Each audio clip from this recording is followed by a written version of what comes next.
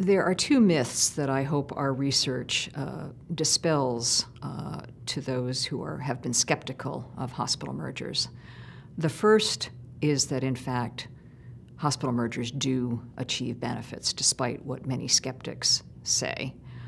And the benefits accrue both in terms of quality benefits to patients as well as important cost reductions that are critical in this era of healthcare reform and value-based payment approaches. The second myth that I hope our research dispels relates to the question of whether mergers, in fact, are essential or whether looser affiliations can achieve the same objectives.